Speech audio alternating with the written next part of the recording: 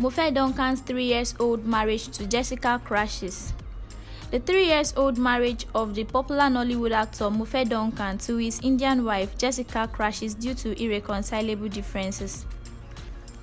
Mofe Duncan and Jessica got married in August 2015 and had an issue in 2016 when a leaked chat showed that the actor had been flirting with a lady identified as Zainab.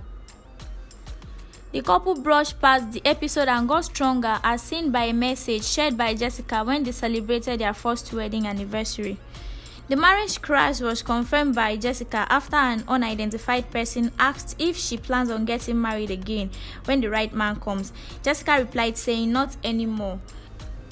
Duncan also confirmed it by the recent post he shared on Instagram, which he appeared to be throwing shades at his alleged estranged wife.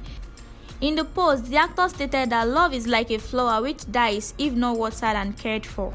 However, the reason behind the split is yet to be disclosed to the public. For more of this juicy entertainment news, please log on to our website at www.broadwaytv.tv and on Instagram at Broadway TV1. Don't forget to subscribe to our YouTube channel, Broadway Africa.